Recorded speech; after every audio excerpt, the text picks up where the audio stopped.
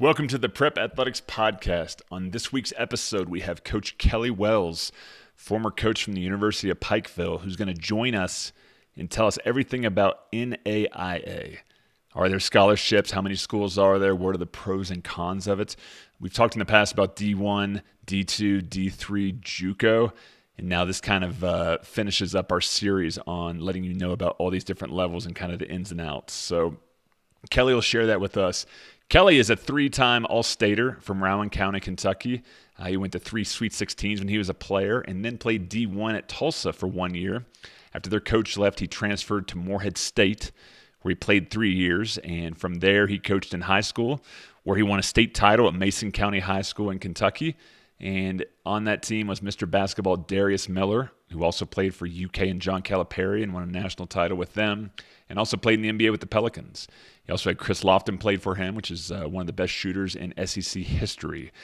From there, he coached at Hawaii Pacific, so we get to hear about that. And then from there, he came back to the University of Pikeville in Kentucky and had 2 NAIA Players of the Year play for him, as well as winning the 2011 National NAIA Championship. He was taking D1 transfers back in the day before the transfer portal got so popular. So such a great conversation with a guy that's won at a lot of levels, who's played at D1, who's recruited D1 players, who's dealt with transfers, and just a great conversation with Coach Kelly Wells. So without further ado, enjoy the podcast. Welcome to the Prep Athletics Podcast. This is Corey Heights. Some battles. I'm not sure if they got us. If they did, maybe. So you will get better as a player during that year. So it was kind of exciting. Like, oh yes, somebody wants me.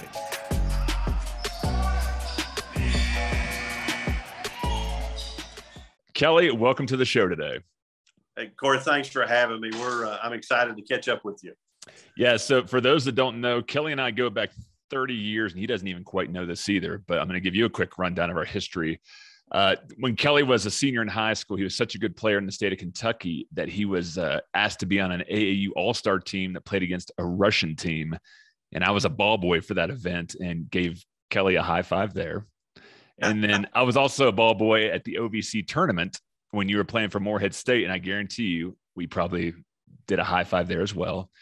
And then back in 2010, my first player ever that I placed into a prep school, before all this turned into the prep athletics machine it is today, was a young man by the name of Toby Earhart. And Kelly worked Toby out after his post-grad year and offered him a full ride to his college, Pikeville, University of Pikeville.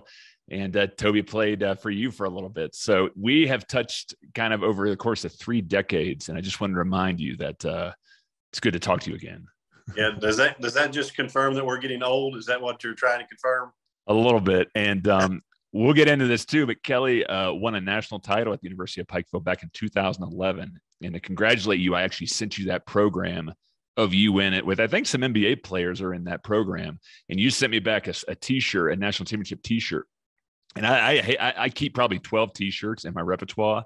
And yours I am wearing today. For those that can't see this on YouTube, I have used this as a muscle shirt for the past 11 years, and that it's made it this long is amazing. So every time I put this on the run or lift light weights, you're in my head, Kelly. So good to see you again. I love it. I hope it charges you up and motivates you. That's awesome. Absolutely. So one reason I wanted to have you on the podcast is that we have done overviews of playing college at the D3 level, the D2 level, the junior college level. And I want to give people out there that don't know much about the NAIA level kind of a perspective on what that is as an option. Because as you run into all the time, Kelly, about 90% of the kids I talk to are D1 or bust.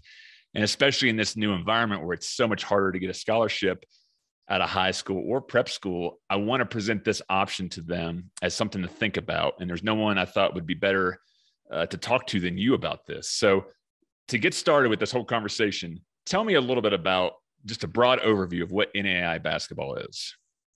Well, a lot of times parents and players kind of put things in a stair step, so to speak. So you've got junior college, Division III, NAIA, Division II, Division I. And, I don't know that that's a fair assessment, especially in the current state that we're in.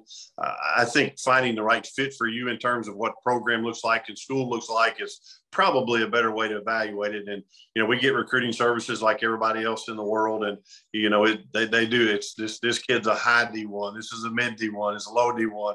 Never mentions that the possibility of being an NAIA player is on that list. So I think sometimes there's a misconception of how good it is. Thankfully, in the state of Kentucky, at least, people have a really good understanding of what the NAIA is because we're so heavy and strong here with the Georgetowns and the Cumberlands and Lindsey Wilsons of the world who all play in that division and Thomas More. So I think that does help us perception-wise and understanding in our state. But really, when you get out of that, it's a tough challenge. You'll get into some states that don't have NAIA schools whatsoever. Trying to compare that to Division II is not always easy to do. Obviously, we're not high major institutions. However, it seems here the trend is to some of these Division I schools to cabbage some of these grad transfers that are seniors in college. I know two of the national championship kids who played at Loyola Chicago are now going mid-major Division I. So Tevin Allison just went to Youngstown State from Cumberland, Kentucky as a grad transfer. So really the talent nationwide has really started to level out just because information. But I think there's a misconception of how good the NAIA is and the quality of education. Like we have 2 medical schools on campus as well as our athletic department. And if that doesn't offer some credibility on both sides of the table, I don't know how else you do that. Yeah. Tell me this, for a history lesson here, how did Kentucky NAIA schools get so good? Kentucky basketball is pretty good. So I think there's a correlation between the two of those.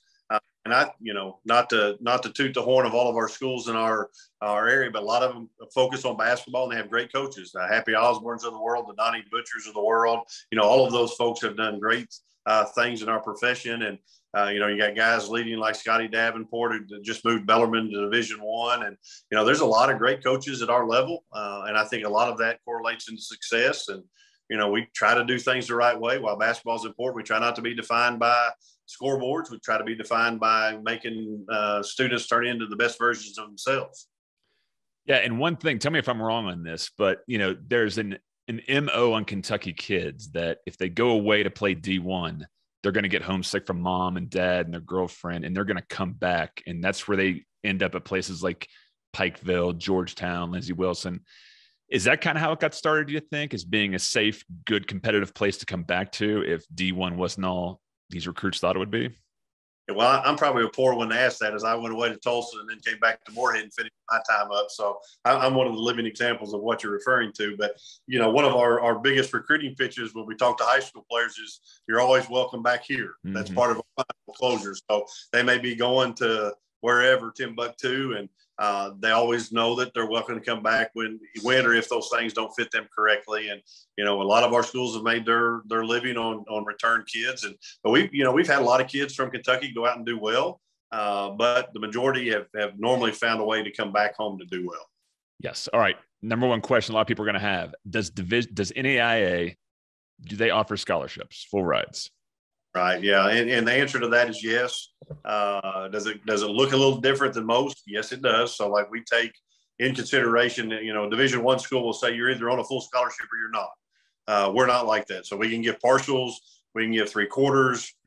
We stack academic money, your federal financial aid money. And really every institution has their own way of evaluating what a scholarship is like. So while we're allowed to have 8 full scholarships, that dollar amount looks different at every institution at our level. So it's similar to D3 then, where you have 8 scholarships, the dollar amount to work with, but you're almost like a baseball GM trying to give a little bit here, a little bit there. Maybe a good player's coming in, you want to give more to him. You're balancing like that then, correct? Sure. And instead of just having 13 full scholarships to say, here's what you get athletic aid, we kind of move it around a little bit where we have we call them fully covered scholarships. So it may be covered by because you're a 4.0 student plus your academic incentives plus your athletic money makes you a fully covered student athlete. You have no bills. That takes care of room, board, tuition, books, and fees. It just looks a little bit different in terms of how it's written up. Is that just for you, your school, Pikeville, having any scholarships, or is that across the board, across the country?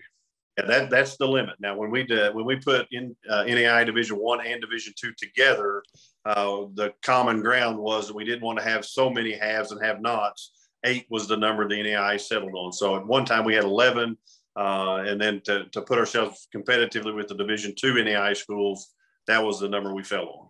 All right. Tell me the difference between NAIA Division I and Division II. None now. We're all in the same boat. So there used to be difference in scholarships and commitment and aid. That has all changed. So now the NAIA just has one division, and we're all working in the same boat. That's why we switched the national tournament to 64 teams instead of 32, because of the addition of that entire side of NAIA. How many NAIA colleges are there that offer a basketball program? Oh man, I think it's just shy of 300 right now. Wow, that's a lot. That's a lot of roster spots available to kids out there. It really is. And again, of course, like anything, there are the haves and have-nots. That doesn't mean every school has a. Some schools operate with less and choose to do that. But majority, I know all of them in our league all offer 8 full scholarships, and then go from there with other competitors. Now, in recent years, the transfer portal, especially post-COVID, has taken off. And now D1 coaches are really spending a lot of resources looking into that. And some coaches are now only looking at the transfer portal. And you and the other Kentucky NAIA schools have been taking D1 transfers for years. But you've also taken kids straight out of high school. So when you were coaching, what was your mindset on, okay, this year we want to get – what was your mindset on how many high school kids you wanted versus how many transfers you wanted? Yeah, I think balance is the key word for us. You don't want your transfers to eat up your new students coming in as well. So I think balance is important for us. We were probably 70-30. So we wanted most of our kids to be either high school or prep school type kids coming in with the longevity to sustain, and 30% being transfers. Now, there were years we did it just the other way of that. I mean, it fell in our lap that there were enough kids that we liked that we take 70% transfers. But the thing we've always tried to keep in mind is there is always a reason a kid is transferring to school. Do those reasons fit in our culture? Do they not? Some could be just you're not playing enough. Some could be you had a death in the family, you want to get closer to this region. So like understanding the reasons why kids are in those transfer portals is important. If they're, things that we don't accept in our culture, those are kids you have to be careful of not letting them sneak into your program. So while we don't have all the resources in the world to do all that research, you got to really be careful of taking advice from coaches, people you care about, mentors, people that are around those kids, academic advisors, to know exactly what you're bringing into your program. So since you've been doing this for many, many years before, the transfer portal got so popular, if a D1 program asked you to be a consultant and say, hey, how do we play this market? What do we look for? What would be some tips you would give them? Well, thankfully, we had been considered one of those destination schools of transfer. So we get calls all the time that maybe we didn't even reach out. So we were kind of a transfer portal before there was even one available. So you're looking for a 6'4" guard who can really score it, that maybe is playing behind an All-American in their conference and not going to get any burn. Would you be interested? So, I think the biggest thing is to understand what's important to you as a player. Like if your happiness is only going to be surrounded by playing time at an institution, that's a risky move. Because there's going to be times you're not going to get to play. You might even get hurt. You might get redshirted, things of those nature. So being able to have connecting points other ways, like do they have a program there? Like for us, a med school, is somebody want to be in biology, want to try to get to, optometry school from there. They want to get into a med school program. Those kind of connections fit really good. Is entertainment, the being able to go out in clubs and to go find those kind of things is important to you. You're not going to find that at Pikeville. So you have to understand what's going to make you happy. And if those are the things that key to your happiness, you got to measure if that's the right kind of fit. So that's the questions we ask. Is this kid that has to go out and party and do all those kind of things, or the things he's really interested in? A really good academic school, a place that plays really, really good basketball, and one that really values the product that they put out in being quality people. We have those things. Now, if there are other things, we can't change where we are, who we are, but you got to measure those. That's an advantage you guys had, Kelly, of being a school that people knew to reach out to if they wanted to transfer, is you kind of sit back and just, do the due diligence in the kids you liked. Nowadays, with these coaches actually looking at the portal, they can, if they want a big man, they can see all 50 big men in the portal.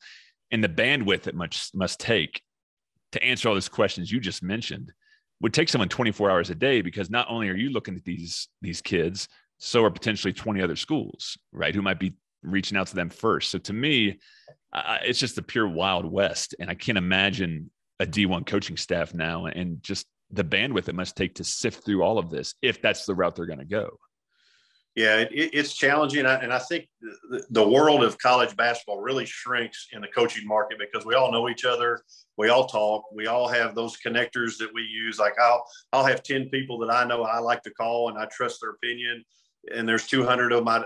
I wouldn't trust their opinion no matter what they told me. I'd have to go do my due diligence and my research. So I try to stick in my circle. Mm-hmm. Those guys know all the other ones too. So those 10 guys that are at the NCAA level recruited all those other kids as well at some point. They'll say, listen, that kid will not fit good with you. I know your personality. I know what you like. I know who's successful there. But now these two kids you need to call about. So that kind of shrinks that world a little bit for you.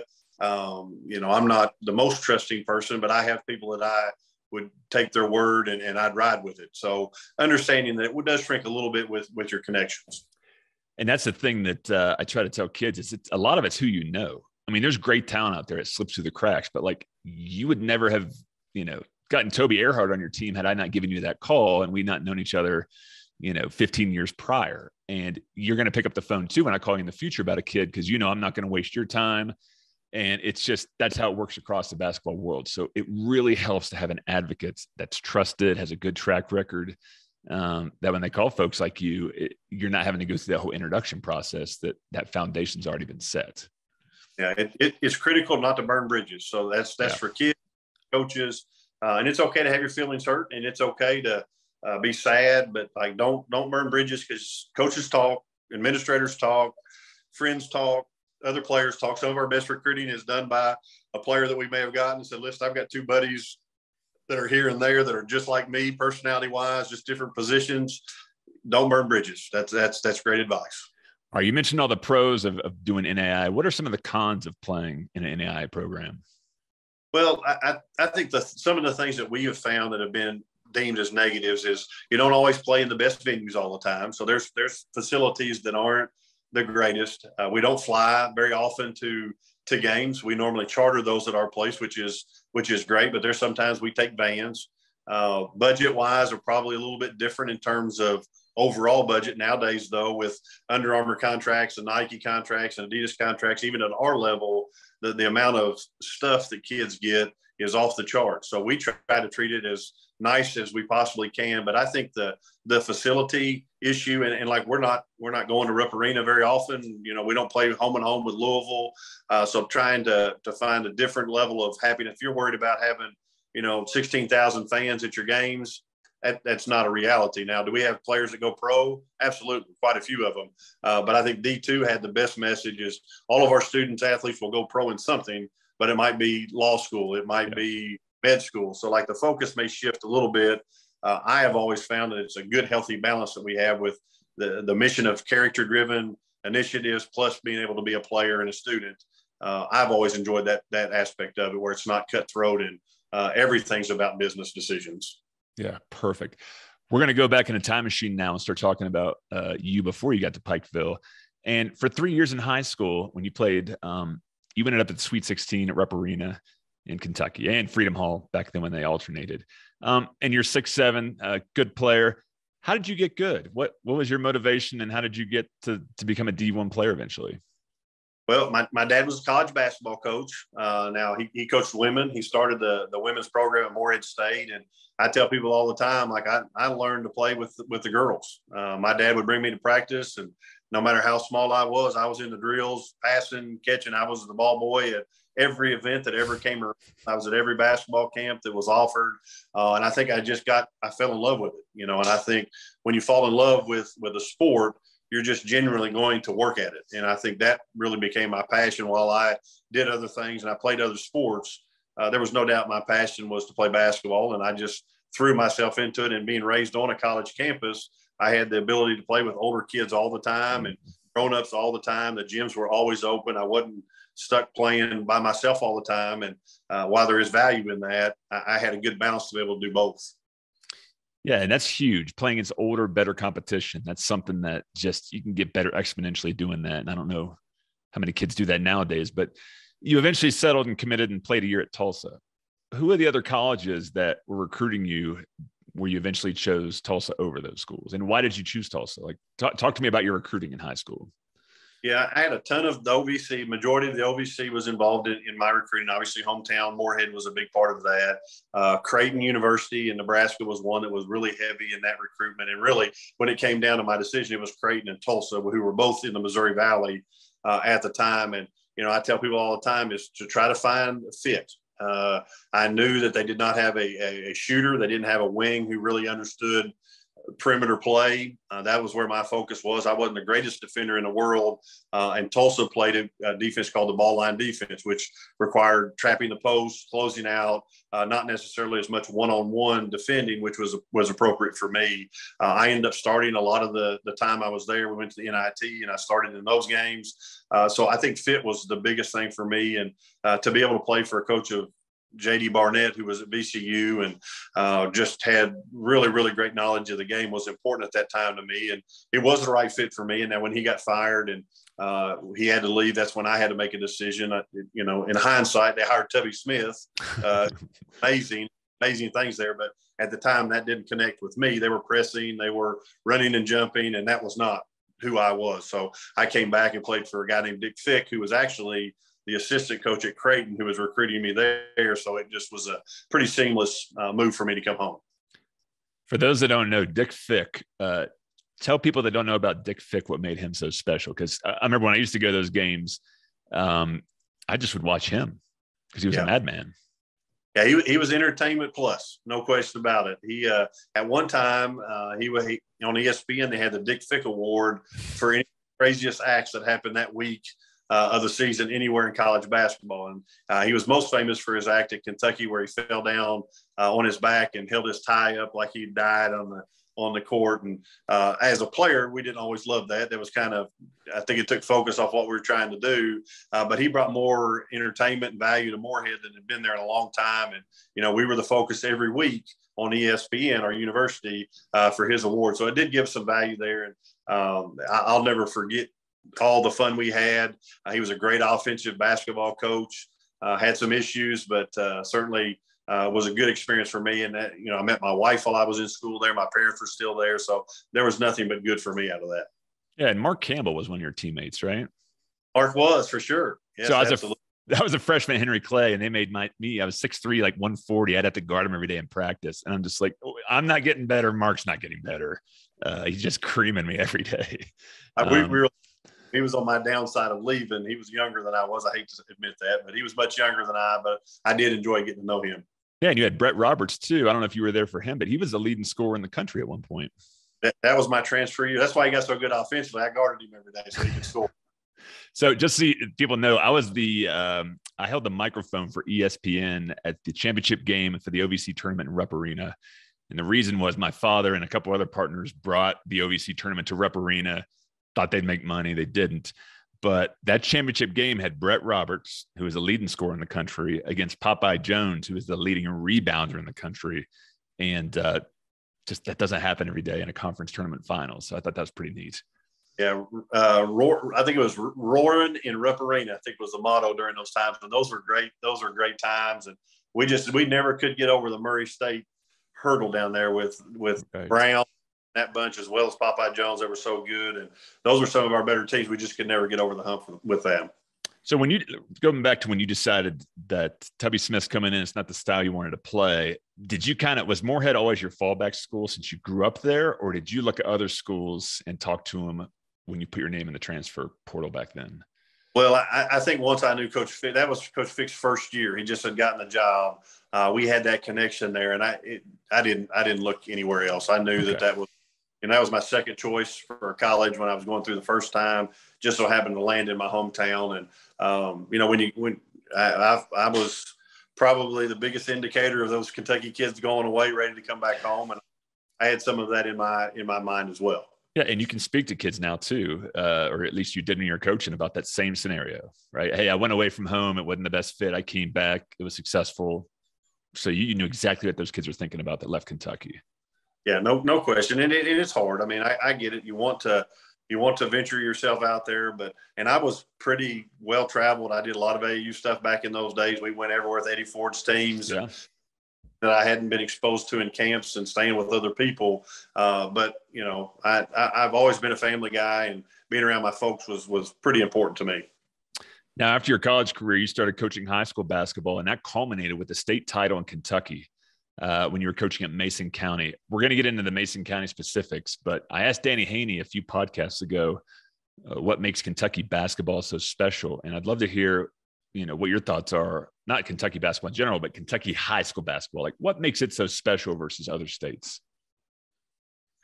Maybe our tradition and community, maybe those two things put together. I think the tradition and love for the sport. I mean, we've got here in our area in East Kentucky, we've got a Mountain Sports Hall of Fame, and the images of King Kelly Coleman and those folks, it just resonates around here. So I think the traditions, and every generation of person you talk to has a story of some sort about basketball in high school, whether it was a cracker box gyms, whether it was the scoring, whether it was the environments they played in. And there's nothing more special than taking a community, taking an example like Mason County and Maysville, and everybody buying into what you're doing and just connecting that community together. Those are relationships you keep for a lifetime. And I think that's different. I mean, the Breckenridge counties of the world who, swing in and played a 1-3-1 defense and won a state championship, that community is always going to be connected through that. And it's no different for a lot of these places that have one state champion. And I really hope that our state continues to keep that tradition alive. We've implemented the All A, and some are starting this 2A, and I don't really want to get into a 2A, 3A, 4A, and all of that. I think that would diminish what we're trying to do. But I think the All A Classic settles the small school debate, and keeping one state champion alive really separates us from everybody else. Yeah, and for those that don't know, Kentucky, you can have any size team can play in the state tournament. In fact, a few years ago, it was a team from the mountains. I think Shelby Valley versus Ballard. Is that right? Like 2010, and it was Hoosiers in real life in Kentucky in modern times, and that can still happen there. So a small mountain school can win a title, and you're not split up into classes, and it's not diluted. So that's what Kelly's talking about, and it's so great. And this all takes place at Rupp Arena, which is a cultural event every year in the state of Kentucky. So when you were at Mason County, that team has had a lot of success. Why does Maysville year after year have such a good team? What is it about that community? Well, I think I can only speak from my time and the previous time and what we used to do. And, we started those kids super young. So we had AAU programs, summer camps, leagues, and they were all ran by our school system. So we tried to get as deep into that as we possibly could, and really get them to fall in love with just playing basketball and organized basketball, coached up in a good system that necessarily wasn't just parent driven, but actually had coaches who were coaching our system while we did at the high school. And I'll have to give Danny, as you mentioned him, Haney, a lot of credit.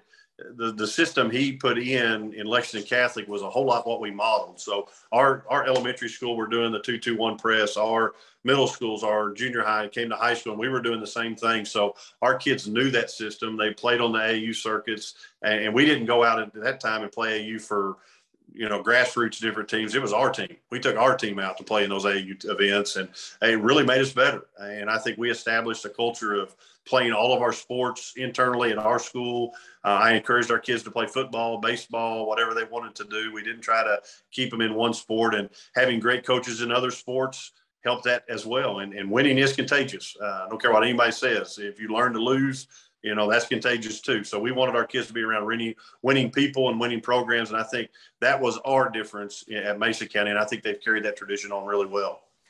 Yeah. And you actually, on your championship team, you had Darius Miller, and Darius Miller became Mr. Basketball in the state of Kentucky. He won a title with Kentucky, and then eventually a title with the University of Kentucky and Coach Calipari, and then eventually played in the NBA.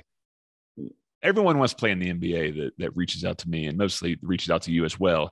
But less than 5,000 people have ever played 1 minute in the NBA since its inception. So with that being said, with Darius being so, hitting lightning twice, what did he possess that got him to that level that maybe other kids didn't have? Well, one, he had a dad who could really teach him how to play. Darius's dad, Brian, was a great player at Morehead State as well. So he had a model right there in his house to teach him work ethic, to teach him how to play. And his mom's a super lady who's also very tall. So like he had some genetics that weren't bad. But like his level of work was amazing. And he learned a lot of that from Chris Lofton. Chris was that guy too. Chris would, during football season, would still get up in the mornings, make 500 jump shots before he got to school, and play a football game on Friday night. So like that work ethic is just a separator for people's talent. Now, Chris, as good as he was, as hard as he worked, he never played a play in the NBA. Now, did he go and play overseas and play and had a great career? He sure has. So like it's not guaranteed for anybody. But I think Darius's height, on top of his work ethic, and like he could do it all. Like there wasn't a part of the game that he missed. He could guard, he could defend. He was a 3-level scorer, could shoot the three, get in the mid range, and also get to the rim. And by the time he got to the professionals with the Pelicans, like he was a sniper. Like he was a professional shooter, didn't miss. And he made himself valuable and had to fight through some tough times at Kentucky. But he did that and made himself into a wonderful man and a wonderful player.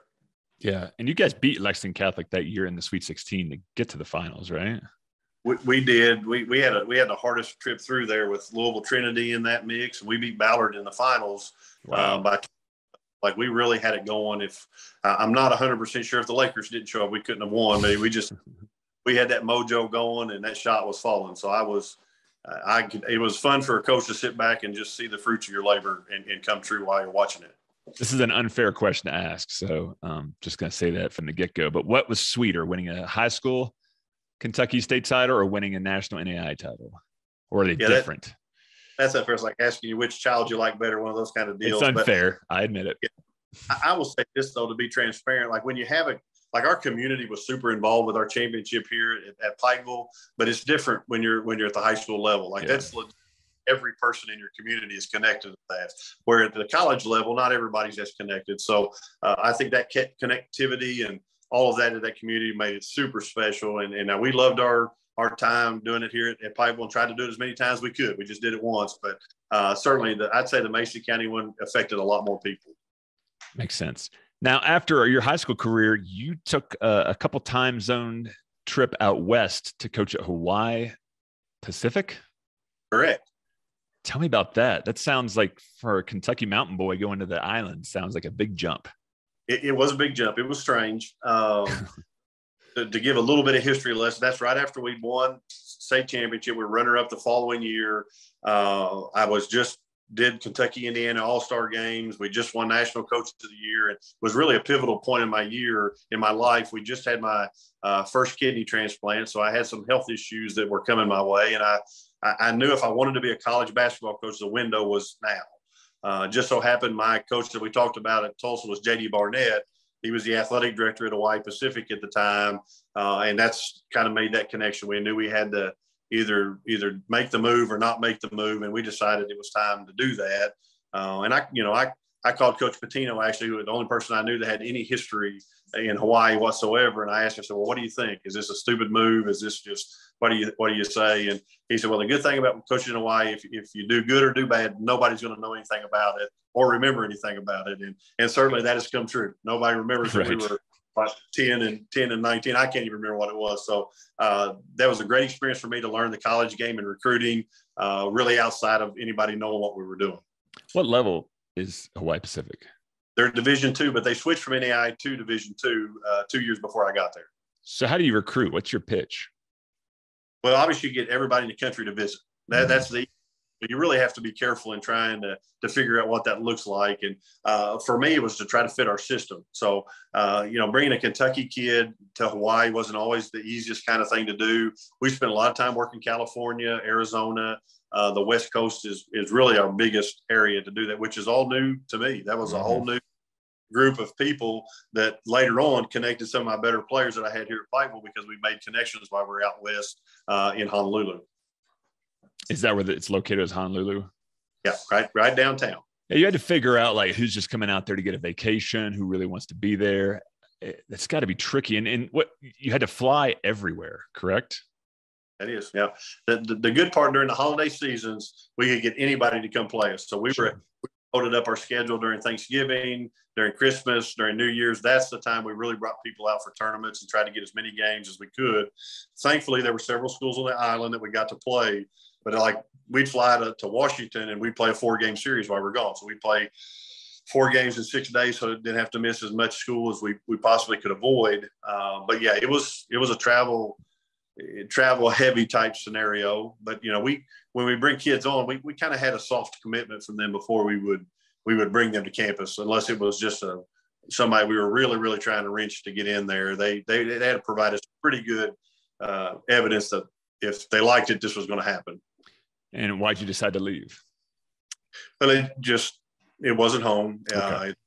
To get back to see anybody was almost like living overseas. Like you have to fly home. You don't just get there. And it wasn't a basketball state, no question about it. We didn't have our own gym. We used one that was ran by the city there. The dorms and everything were downtown. It just was a different type of scenario for me, understanding basketball. So while it was a great experience, I don't regret 1 second of it. The right thing for me was to get back to where I gave myself an opportunity to be a head coach at college level. Yeah, and you mentioned your kidney transplant. What did you learn from that whole situation? Well, I not only learned it once, I've learned it twice. So we've had 2 now. So for me, the word grit comes to mind in terms of that. It really, I was raised the right way. My parents did the right things by me to make sure I was ready for adversity. And you really don't know what you can accomplish till you have to. So I was in that scenario that I had to figure things out. And, we all have choices in life, whether we want to be positive about it or negative. I chose to be positive and to persevere. And I wanted my life to have more meaning than just being a coach. And I wanted to set an example that this can be a life-changing experience for you. And I was blessed that my wife was my first donor.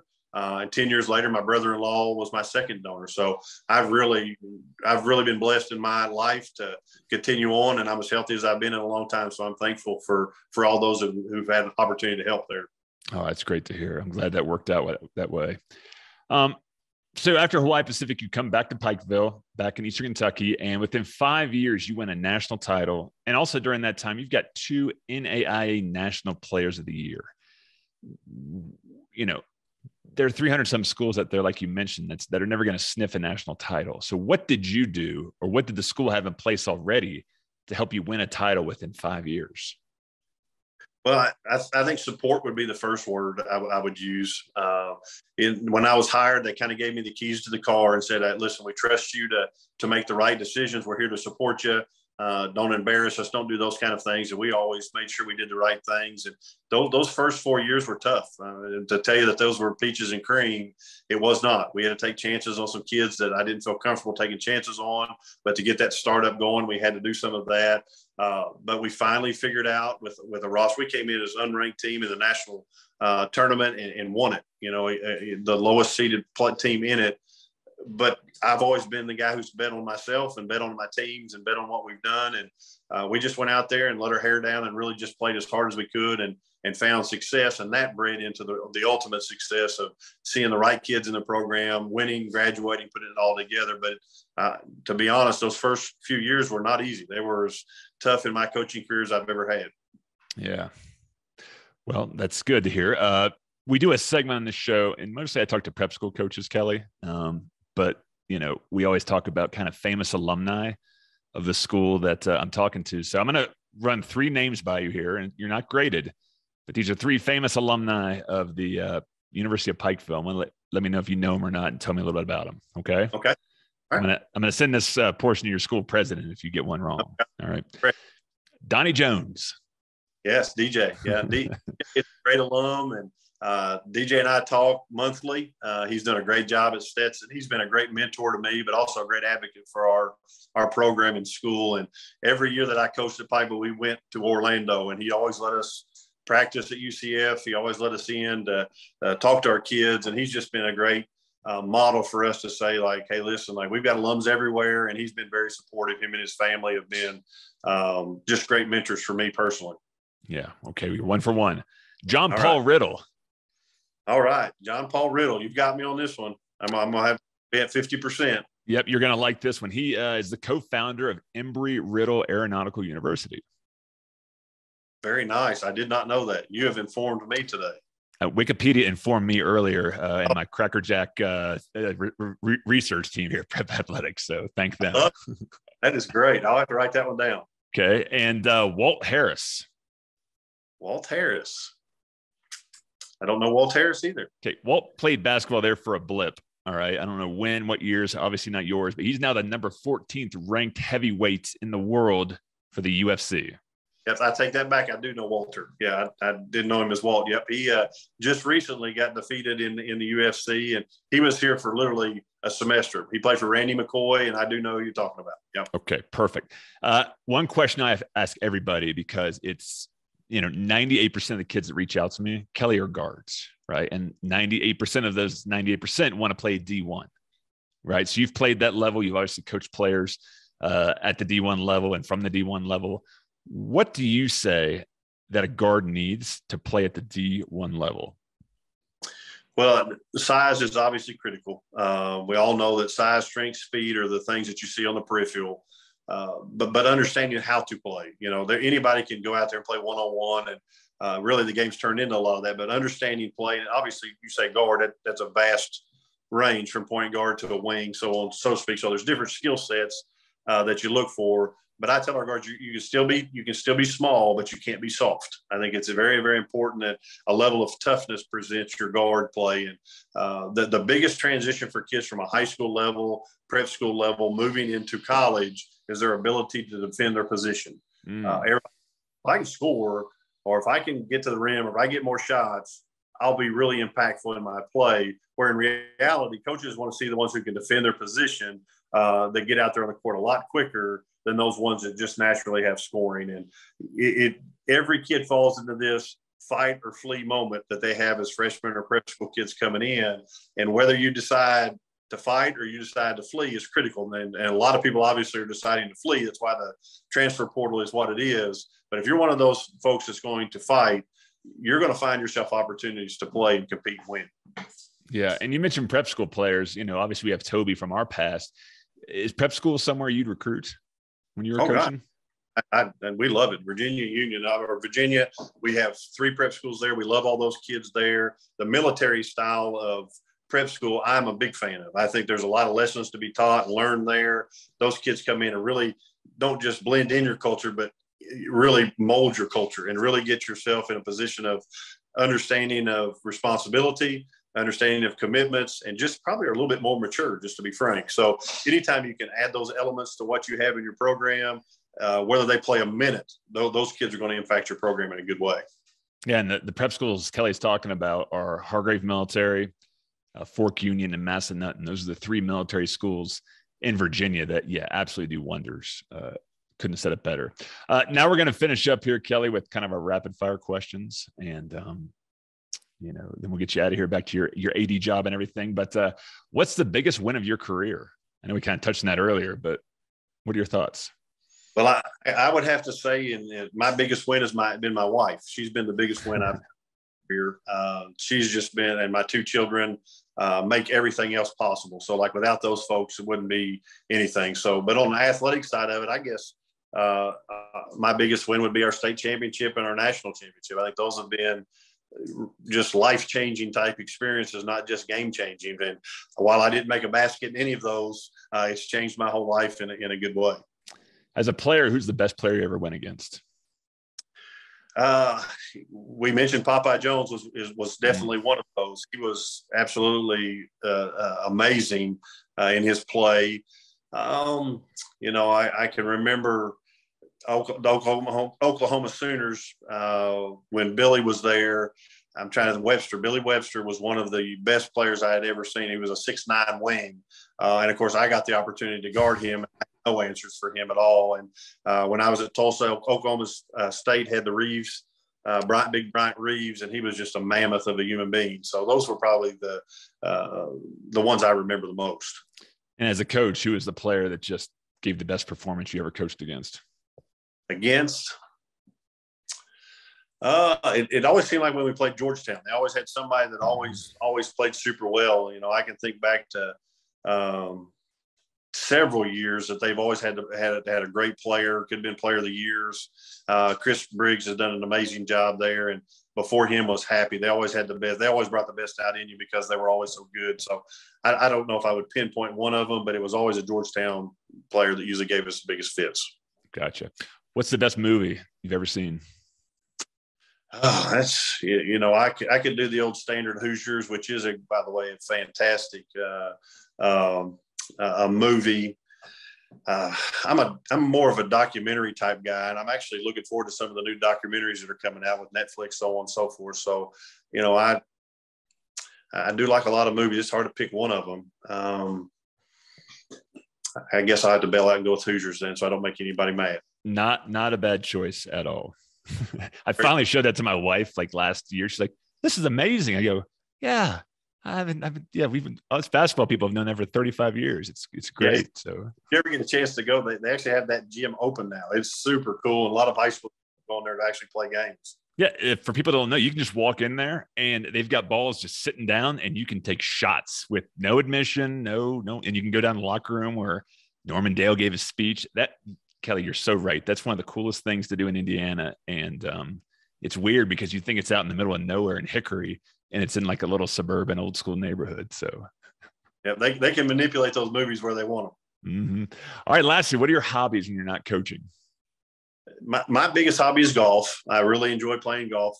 Kind of gives me an opportunity to be competitive. My wife and I play together, so it gives us time to spend together. But golf is my favorite thing. My dad and I used to do it when he was alive, and that was kind of our thing. And I've tried to just carry that on. We really enjoy that. Well, perfect. Well, thanks for sharing that today. And Kelly, thank you so much for sharing a little bit about your story, being a D1 player, a transfer, a high school champion as a coach, an NAIA national champion head coach, dealing with what you dealt with your kidneys and all that, and sharing, kind of NAIA 101 for families out there that might not know much about, this level of basketball. And I think it's very important now, especially today with everyone trying to get to that next level, to know about this option. So thank you very much for sharing that information today. Yeah, well, Corey, thanks for having me. For no other reason, just to reconnect with you. Thank you for reaching out. And there's anything I can ever do, please feel free to let me know that. But thanks again for having me, and hopefully added some value to what you're doing. Absolutely. Thanks for tuning in today to the Prep Athletics Podcast with our guest, Coach Kelly Wells of the University of Pikeville. If you like what you hear, be sure to subscribe to the YouTube channel and all the major podcasting platforms. This is Corey Heights. Thanks for joining. We'll see you next time.